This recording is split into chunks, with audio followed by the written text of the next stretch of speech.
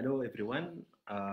Thank you for joining us today to talk about the 10th anniversary of caste-led operation in Gaza in 2008-2009, known as the caste-led operation by Israel.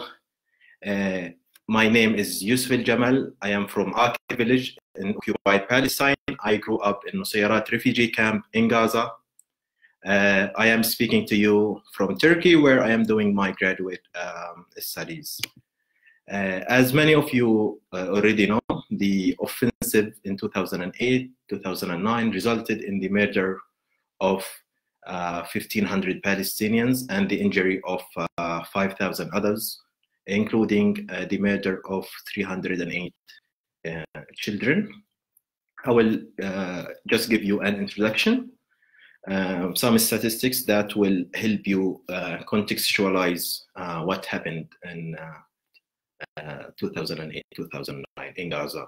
So according to the UN, 3,540 housing units were completely destroyed, and almost 2,800 sustained severe damage. Some 20,000 people were made homeless by Israel, and 268 private businesses were destroyed. Another 432 were damaged. 18 schools, including 8 kindergartens, were destroyed, and at least 262 others were damaged. Today, we are here to talk about what Israel calls caste-led operation, what Palestinians called the 2008 massacre. But we are also here to talk about Palestinian culture, to celebrate Palestinian culture and literature and food. As you see in the background, I have the map of Palestine here, which represents the different embroidery patterns of Palestinian cities and villages, which Palestinian women wear, the traditional Palestinian dress known as the thob. We are here to stress our culture and food. We are here to tell the Haaretz newspaper that claims that shawarma is an Israeli food, that is a Palestinian food, because this is equally important. Israel is waging offensives one after another against Gaza to erase us as Palestinians and to erase our culture and food and literature as well. As you see in the background as well, I have the poster of Gaza Writes Back, which is a collection of short stories published by Just Word Books and edited by my friend Rifat Al-Arir. I would like to start my speech by quoting Rifat in his book, in which he says, "To Palestine, to Gaza, and despite Israel's death sentences, like lead cast upon the head, gnawing at our life, clinging to it like a flea to a kitten, and stuffed in our throats, the moment we say Amen to the prayers of old women and men, looking their ways to God, we dream, we pray, clinging to life even harder. Every time a dear one's life is forcibly rooted up, we live, we do." I would like also to start by a very nice creation by Ibrahim Nasrallah, a Palestinian novelist, in his famous novel, The Time of White Horses, in which he says, "After all these years under occupation, we are still beautiful, as if we live above occupation, not under it." So this shows, the Palestinian spirit of sumud, steadfastness, and resilience. So after this introduction, which helped us contextualize what happened 10 years ago in Gaza, I will jump to questions that we received by email. So the first question was about, the differences in attacks that, between the 2008, 2012, and the 2014 offensives on Gaza, and how the Gaza population coped with each one, and what is happening to resilience in the face of this level of repeated trauma. the question says. So in answer to this question, I think what makes the 2008-2009 offensive unique was the fact that it was about shock. So it shocked the Palestinian population in Gaza because it was the first of its kind. I never, my generation never experienced something like that before. The number of people who were killed was shocking. The way Israel carried out the attack on Saturday, which is a holiday for Jews, the Jewish Shabbat was also remarkable. The number of facilities attacked at the same time, 11:27 a.m. in the morning. It was Saturday. I still remember this very well.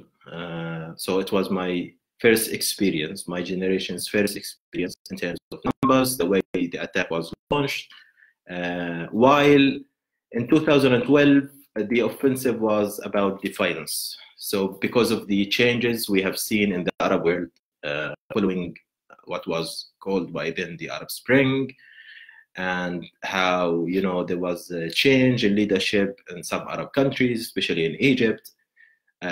So Palestinians felt empowered in a way or another, that they had they needed support. And the fact that Israel assassinated one of Hamas top leaders in Gaza, then Hamas retaliated by firing homemade projectiles into Israel's capital, Tel Aviv, for the first time ever, to do this from Gaza, from a Palestinian territory. So there was this sense of, being victorious. And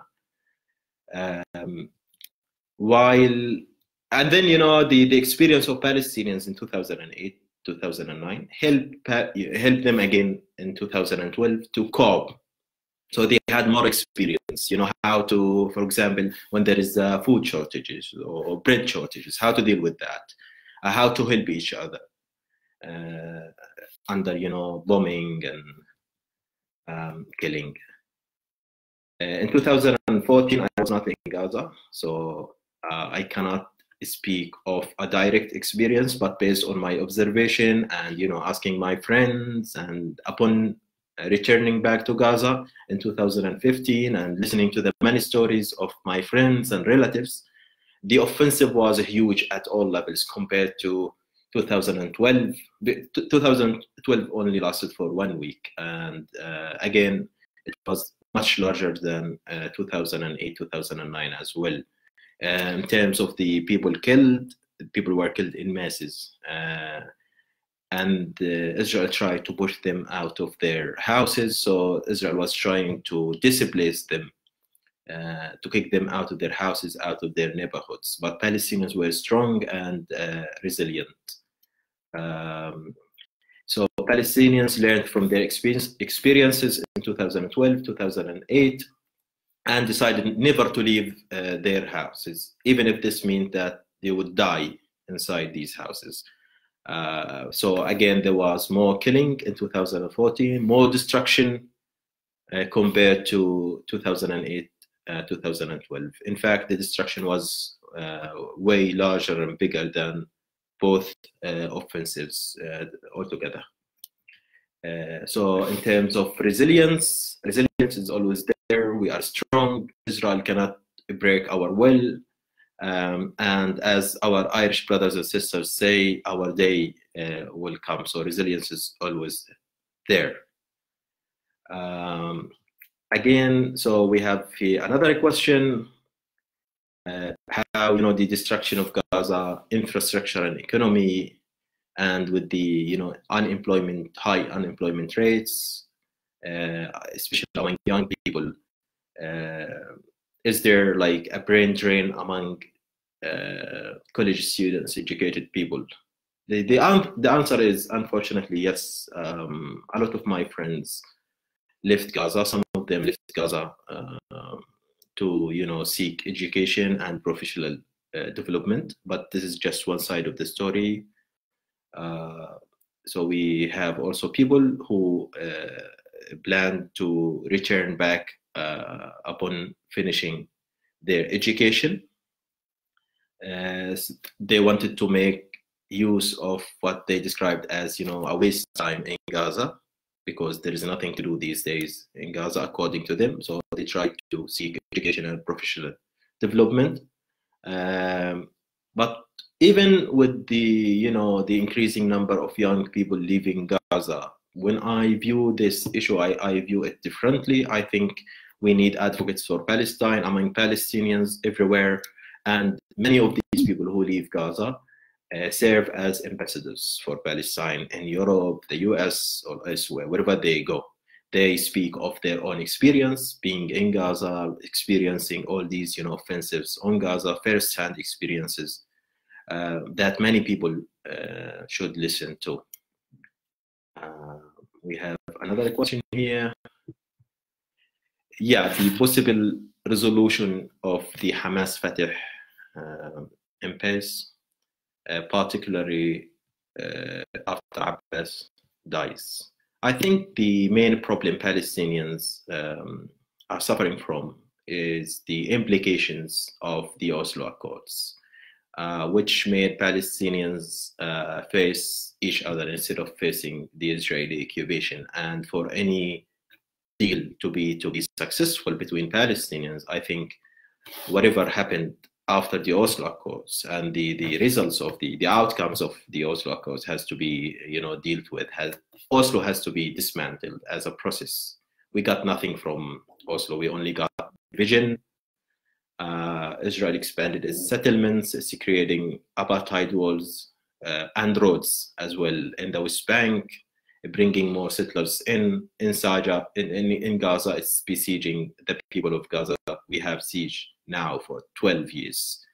So what we need to do is to dismantle the Oslo process as a whole, and then to have general elections, that represent Palestinians regardless of where they are, including Palestinians in the diaspora.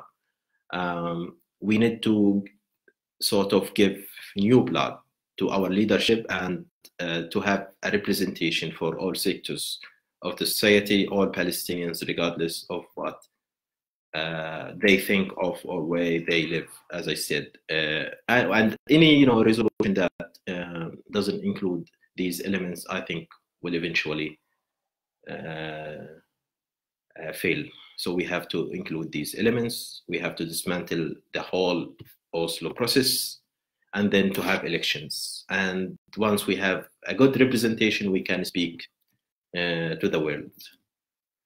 There is another question here. Okay, so the situation of healthcare system or non-system after 3 major attacks on civilian infrastructure and the recent defunding of UNRWA. So in 2007, my sister was in need for a minor surgery, but due to the lack of medical equipment in Gaza needed for the surgery, she had to be referred to a hospital outside Gaza, and Israel denied her a permit, and she kept waiting, and her health situation kept getting worse, and eventually she left to Cairo, but it was too late, and she lost her life in Cairo as a result of not having the surgery on time. However, it was a minor issue. This was in 2007. So you can imagine how the health sector in Gaza is today after, as you mentioned, 3 Israeli attacks, major attacks. Today, the health system or non-system, as you put it, is collapsing. It has been collapsing, but thanks to the resilience and support of the Palestinian people, it has not completely collapsed yet. Gaza's hospitals ran out of critically needed drugs for many chronic diseases. According to the Ministry of Health in Gaza, electricity outages affect the operation of Gaza's hospitals. Gaza is always in need for fuel, which run generators that run hospitals. And this put the lives of patients at risk always. Gaza lacks 50% of cancer drugs, for example, 72% of first aid drugs and medicines, especially drugs needed for diabetes, blood pressure, while 61% of the drugs needed for inherited diseases are no longer on the shelves of the Ministry of Health. In other words, the health sector is collapsing. For a long time, companies working at Gaza's hospitals, for example, cleaning companies or food, companies that provide food for patients, they have been on a strike because they did not receive their salaries for sometimes 3 or 4 months. You could imagine, when the cleaning teams stop working, what would happen at Gaza's hospitals, in addition to the lack of fuel and medicine, which is a totally different catastrophe. As for UNRWA, UNRWA said if the deficit in its budget continue, it will close some clinics in Gaza, as well as in other parts of Palestine, and even refugee camps elsewhere in Lebanon and Syria and Jordan. And it would terminate the contract of many of its staff, reduce medical services only to chronic diseases. So they will have this will have a direct impact on Palestinians in Gaza and elsewhere, especially Palestinian refugees. There is a question here about the impact of caste-led and subsequent wars on Hamas. Okay, so every time Israel launches an attack or an offensive on Gaza, it says it aims to eradicate Hamas and destroy its network of tunnels and homemade projectiles. But all offensives ended up with Hamas sending the last homemade projectile into Israel. Israel destroys some tunnels here and there belonging to Hamas and other Palestinian factions as well, kill dozens of hundreds of Hamas members and members of other Palestinian armed groups, but it never was able to defeat Hamas and other Palestinian factions, as we see. In fact, we have seen how Hamas fighters were able to inflict much damage to Israeli soldiers at Gaza's fence during the 2014 offensive. Israel, to conclude, Israel is good at one thing: destroying houses, murdering entire families, and causing damage to the civilian population. We have seen how the majority of victims on the Palestinian sides were civilians, while the majority of Israelis killed by Palestinians were soldiers. Okay, another question. Can you share one or two of your most vivid memories of caste-led? Okay, so whenever you ask a Palestinian from Gaza about the most vivid experience of caste-led operation, the first thing that comes to mind is the moment, the offensive started. So I was studying for a final exam. It was a Saturday, as I said, 27th of December 2008, and I had an exam at the Islamic University of Gaza, and I decided to take a break. Exactly at 11:27 a.m. the offensive started, and I started hearing bombing everywhere, as if hell broke out. So I thought maybe they targeted a place here or there, a building here or there. And as the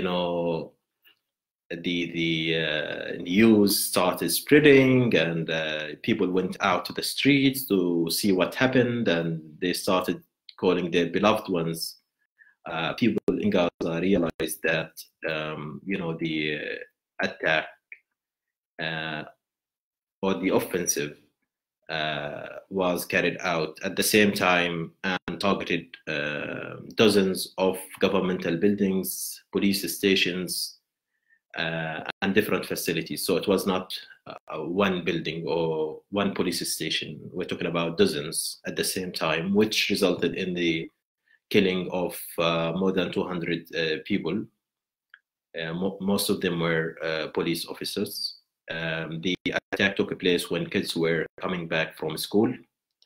It took Palestinians in Gaza a while to realize what actually was happening. Everyone thought that Israeli forces targeted one specific building, as I said, but later in the day, they learned that Israel targeted most governmental buildings at the same time. So this is one vivid memory that I have, and every single one in Gaza has, about the attack and the moment it started, and the shock we had, and the confusion, not knowing what actually happened. The second most vivid memory I have, so there is a police station to the east of my refugee camp, Nusayrat refugee camp, called Abu Medin police station, located at Salah ad-Din Street to the east of my refugee camp. And one of my distant cousins named Ibrahim Aljamal was reported missing under the rubble of the police station. So the family kept looking for him until sunset. We found him finally, and it took us a while to make sure it was him, because his head was separated from his body. So this is the one of the vivid memories I have, painful memories I have of Cast-Led. There is a related question here. Sorry, what effect did you see Cast-Led have on your family and friends? Okay, as I mentioned, my distant cousin was killed, and two of my neighbors were killed as well. One of them is named Ahmed Al-Tawil. He was 8 years old. So Ahmed's family used to live next to a mosque in my neighborhood, and there was a rumor in the neighborhood that Israel will target the mosque, because Israel targeted many mosques during its different offensives on Gaza. So the family evacuated the house, and they went to their uncle's house. So Ahmed was playing football at the time when an Israeli F-16 targeted the area where he was playing, and he was killed as a result. So he escaped from his fate to his fate. He escaped from death to death. Another civil defense employee who happened to be my neighbor as well was killed. His name was Muhammad Al-Qatrawi. Actually, on the first day of the bombing, I counted some 35, 40 people who I knew who were killed. And then I lost counting afterwards. So the shock again was very strong, and it took us a while to recover and realize what happened. I think this is the last question. Yeah, so I will look at the last question here, and then have a quick look at the comments and see if you have questions. I'll try to answer them. So there is a question about the Great March of Return and how it can help Palestinians in Gaza and elsewhere get out of the difficult box they have been in for so many years. Does it help? Yes or no, and how? I think the Great March of Return helps, Palestinians get out of this box, and it provides a very creative way of bringing the issue of Palestinian refugees back to the surface. Palestinians in Gaza, the majority of them are refugees, including myself, are telling the world that our issue is not about food or the many crises we had to deal with in Gaza. Our issue is about occupation, actually, and our right to go back to our towns and villages. The protest is peaceful, and it exposed the brutality of Israeli snipers who killed nearly 200 Palestinians in cold blood and injured some 20,000 others. Palestinians know this brutality very well, but it's time for people all over the world to see how Israeli snipers deal with unarmed Palestinian refugees who ask for their right to return to their towns and villages according to the UN Resolution 194. In fact, the recognition of Israel as a UN member was conditioned to its acceptance of Resolution 194, which Israel agreed to on paper and never allowed it to happen, never implemented. So after all these years in refugee camps, Palestinian refugees are taking the initiative to implement this UN resolution themselves. I will, yeah, so I think there are some comments here. What do you think of supporters of Palestinian rights in the West should do?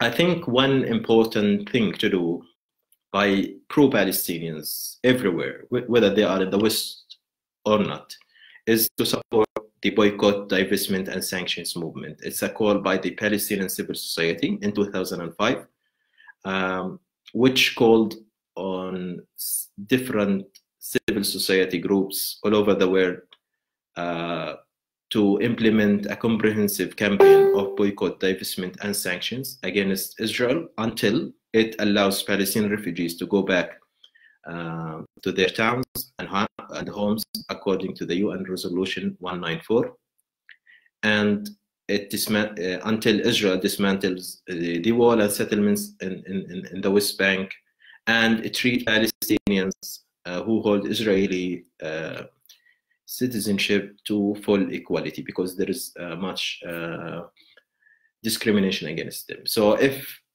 non-Palestinians want to help Palestinians, is to support this movement and to isolate Israel. And we have seen, you know, in the previous year how the BDS movement managed to achieve many successes, and that it's a very effective tool of practicing pressure against Israel at that time. You know, the international community is doing nothing. So we as a civil society could do something by pressuring Israel and imposing boycott, divestment, and sanctions against it. We have seen many boycott initiatives. We have seen many divestment initiatives, and recently we have seen actually sanctions initiatives. For example, the bill passed by the Chilean Parliament as well as the Irish Parliament. So we have some good news, and we could do a lot in this regard. Okay. If you want to the right of return, how can you see that working out? You know, Israel always says that there is no space for Palestinian refugees, which is a big lie. If you look at refugees in Gaza, the majority of them were forced to leave villages and towns, which are in some cases 1 kilometer away from where they are now, in refugee camps in miserable conditions in Gaza. While if you drive 10 minutes away, you will find, you know, modern Israeli cities and towns, paved roads, hospitals, infrastructure. And you see this discrimination and injustice happening in front of your eyes. And again, Israel claims that there's no space for Palestinian refugees. While if you look at the map of Palestine, you find that 80% of villages which were ethnically cleansed in 1948 are still empty. So it's not because there is no space, it's because Israel doesn't want Palestinians. Israel wants to get rid of Palestinians, those who are in 1948 Palestine, in Jerusalem, the West Bank, in Gaza. Israel has a problem with Palestinians. It's not an issue of space. Yeah, I think, yeah, there are no more questions. I will conclude. I would like to thank you a lot for joining us today. I would like to thank Just Word Educational, and I invite you all to visit their website, www.justwordeducational.org. If you have further questions, you could tag me on Twitter. My name is Yousef Aljamal, Yousef Aljamal, Aljamal, and I'm happy to answer your questions. Thank you again. Until we meet in a free Palestine. Thank you.